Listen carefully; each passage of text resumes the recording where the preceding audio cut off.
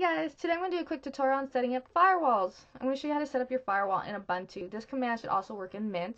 It's the firewall utility I'm going to show you how to use. It's known as UFW. It stands for Uncomplicated Firewall, and it truly is probably the easiest firewall there is out there to configure. Just a few very basic commands, and you go ahead and turn on your firewall. I can show you how to open up a port, deny a range of IP address, or allow a specific IP address to a specific port. All these things are very basic things, security measures that everyone should take on their system just to help prevent any unauthorized access or hacking into your computer. And if you run a server, it's even more important if it's open up into the world, the public domain, or if you're on a wireless. You should be careful for all these things. So just go ahead and keep watching, and I'll show you guys how to set this up on your computer right now. Let's first check the status of our firewall. We could do this on the command line by typing sudo ufw and status. By default, it is inactive. So the first thing we're going to want to do is turn on our firewall by using the enable command. So again, we're doing sudo because we want to do everything as root, ufw, enable. Now if we do the status command again, and now it shows it's active. So let's take a look at where we are vulnerable before we start setting up any rules. By doing a netstat -a and pipe for more, we can go ahead and see what ports are listening. So we can see our SSH port is listening. That's one of the services we want to access. And looking at this, that's the only service we want to access. So again, we're going to do our sudo ufw command, and we're going to issue allow port 22. Port 22 is the default port for SSH. So we want to be able to SSH into our machine. Now we go ahead and check the status again. It's going to show us that we allow from anywhere to port 22 on IP version 4 and IP version 6. Now let's say if we want to deny that rule, we can go ahead and say deny, and then we check the status again.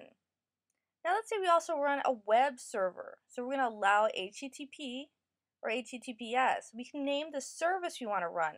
The way you know this is by checking your etc service file. The services are listed by name there and associated port.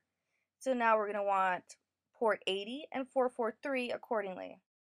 So let's say we only want a very specific IP address or IP range to be able to access SSH on our machine. So we go ahead and say here, allow a specific protocol, TCP, from an IP address to port 22.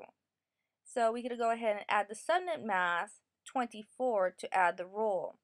Now if you take a look at our rules here, you can now see that the very specific IP and IP range have been added. So if this is a server, for example, and you don't want anything accessing it, only port 22 for a command line access, then your rule set should look something similar to this. This is saying a very specific IP address or an IP range is able to SSH in. And the same thing you can do with port 80 or 443 for web services or 53 for bind. Let's say you want to go ahead and disable your firewall command. Go ahead and do the sudo ufw disable command. And the only reason you will be doing this if you feel a certain service is being tampered by the firewall and you want to troubleshoot. If you want to be able to do this using a graphical user interface, we go ahead and do that by installing the graphical user interface by using the apt-get command, install GUFW. To bring up the graphical user interface now, you just click on the dash home, search for GUFW, click on the icon that appeared, and it's going to bring up our graphical user interface to enable our firewall. You will be prompted for the root password because this is a system-wide setting, so you will be affecting other users if other users are on the system, so you do need administrative access here. The first thing you want to do is turn on our firewall. You can click this by clicking on the on status on the very top of our GUI. Now let's create a rule. Let's move our cursor upwards, click on edit, and click on add rule. A wizard will open up that will help us guide us through our rule creation. So if you look at the first tab, pre-configured, this is probably the simplest tab to select. Allow, deny, reject, limit. Allow is self-explanatory. Deny is limit 6 attempts and it's locked out. And reject is recording the denial. Now you could say in and out. By default, it's usually in you want to block, but there are reasons you would want to block outwards. Now you could select application to allow in access or a service. And there's a list of commonly used services. So if you want to select SSH, for example, you go ahead and select that. So you could say allow in service SSH from any port. This is where you could select that broad range rule.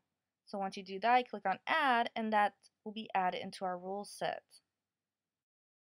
Now, let's say it's an unknown port. So you can click on the simple tab, and it has the same allow, deny, reject, limit, in, out, TCP, UDP, but now you can specify a port. So let's say you want to move SSH to a random port, let's say 2256 for whatever reason. You would specify that port here. In the previous tab, you specify a service name, and the service is defined by your etc service file, but here you could specify the port manually. You get a little bit more control doing it this way if for whatever reason you move the port. So if you want to say SSH, you could just type in 22 here. Now the advanced tab is where you could deny or allow a very specific IP address. So you could say IP address here and then a port. Let's say you just want to allow this very specific IP address to SSH in.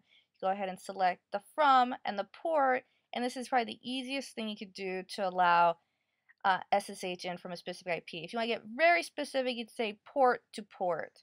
So now we create a few rule sets here. You can see allowing, denying is also up there in the incoming. By default, you say deny. It denies all except for what the rule allows. Now you notice the outgoing you can list as deny. You want to be very careful when you do this, but the reason you want to do this is for additional security because you don't always need packets going out.